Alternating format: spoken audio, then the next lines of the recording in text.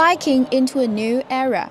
The 24th China International Bicycle and Motor Fair is underway in Shanghai. China, once known as the Kingdom of Bicycles, is facing a transformation. China is a big power when it comes to manufacturing and using bicycles, but it's not an innovation powerhouse. Some of China's own brands have realized the gap between their designs and that of leading international brands. Forever Bicycle is one of those Chinese companies. This time it's bringing out a special bamboo bike, which is made with advanced material.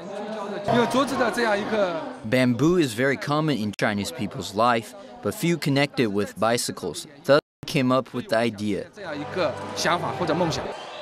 Another innovative example is this tiny bicycle. With a thickness of only 240 millimeters and the ability to fold, people can easily carry it going out. There will be two kinds of bikes in the future. One is for transportation, and the other is for exercising, fun, and living a high-quality life. From an important means of transportation to creative, high-tech equipment for leisure, the bicycle's transformation has brought industry into a new era. Yuli, CCTV. In the 1980s, bicycles in China were ingrained in everyday life and were an important means of transportation, earning it the nickname the Kingdom of Bicycles.